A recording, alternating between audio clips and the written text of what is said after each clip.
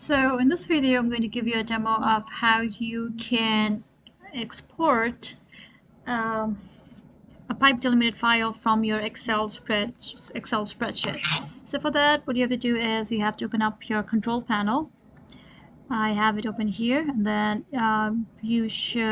so when you open up your control panel, you should be able to see this section over here, clock and the region.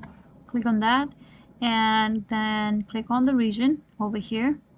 So once you are into this window, you would need to click on the additional settings.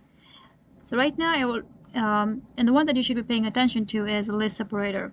So right now I already have a bar sign or the pipe delimited sign over here already.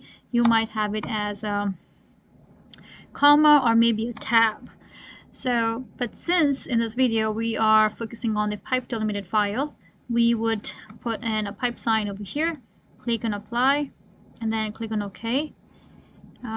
We can click on OK, and then we can minimize the screen over here.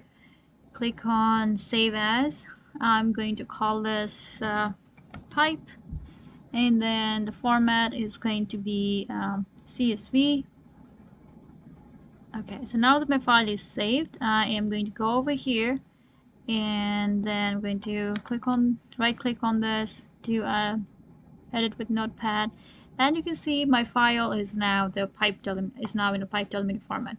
So that's all we need. So change your settings, and you should be able to export your Excel spreadsheet in a pipe delimited format.